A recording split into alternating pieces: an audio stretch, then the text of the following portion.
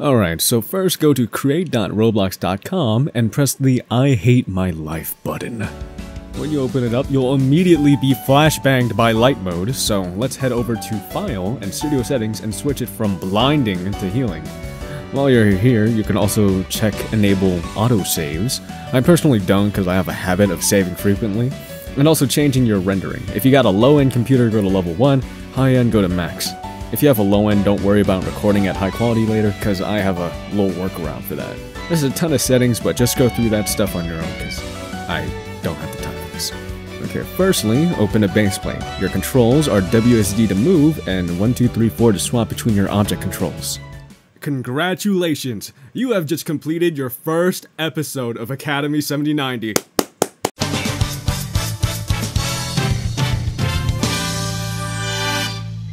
Yeah, no, that joke sucked. I just, realized too late into editing to remove it. Open the View tab and you'll find the Explorer. It's pretty much a window that contains labels for everything in the workspace. While we're here, you can also open up the Properties tab, where you can, edit the properties of things. Oh, and for recording animations, you literally screen record your screen using a screen recording software, like OBS. So, if you want to get this ugly block out of here, just press this. You can close Explorer and Properties, and you can also minimize your top windows by double-clicking them. If you want to set your studio to a certain aspect ratio, you can go to Test and click Device. If you don't like how snappy everything is, you can go to Model and mess around with these settings, or just turn them off for full control. You can import parts here and there and change what type of part it is with the drop-down menu. Control-C and Control-V to copy and paste. Control-Z to undo. Union combines parts into one. Intersect creates parts out of whatever is intersecting. Negate creates a negative part that cuts into parts when unioned.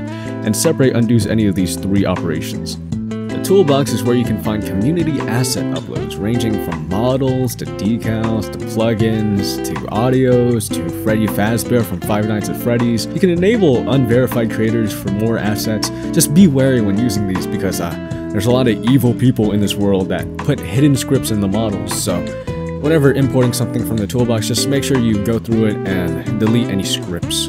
You know, you do this by going into the Explorer tab and like opening the model. I didn't record any footage for this and I'm too lazy, but I'm sure you can figure it out. If you go to File, you can save your place as a file or save it to Roblox.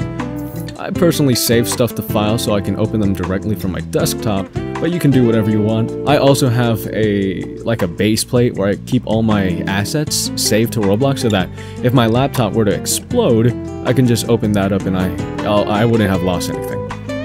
And yeah, with that you should have surface level understanding of Roblox Studio. Of course this isn't everything, but if you were expecting everything in a long video, then fuck you! But I encourage you to explore Roblox Studio past just this video and figure out everything else yourself.